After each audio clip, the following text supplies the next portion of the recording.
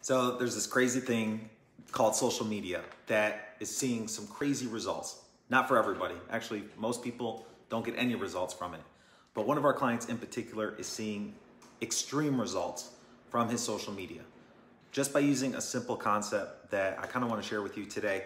Can't tell you everything he's doing because it's secret, but if you message me, I will definitely let you know. So think about this. He's only got about 2,500 followers, which is not a lot. People are buying thousands and thousands, hundreds and thousands of followers on social media, but have zero engagement. But he's actually getting just as many leads as he has followers. So 2,500 followers, and he's getting so many leads he can't even keep up. He's having to hire people to manage all the people coming in from social media. Why? Because he has this crazy concept of including his customers. So he's got himself, and then he's working with his customers, and then his customers share, and they use all that content for him. It's crazy how that works, right? Including your customers on social media instead of always talking about yourself. This is exactly what we're doing in our Facebook group. We interview our customers.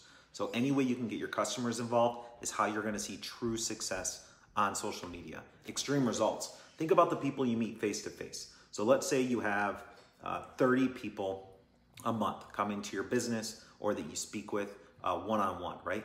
You can multiply that by 10. So 30 people, you could have 3,000 people online building relationships and following you on a consistent basis if you do it right. If you make it all about yourself and about sales and coupons and marketing, it's not gonna work. But if you're building relationships, you can 10 times your relationships online.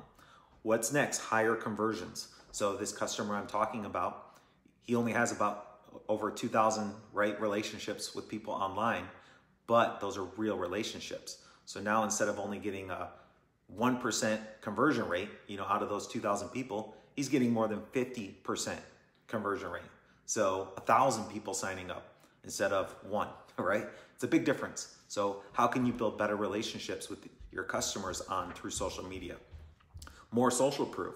So now he has his current customers, let's say the 30 to 40 people a week, right?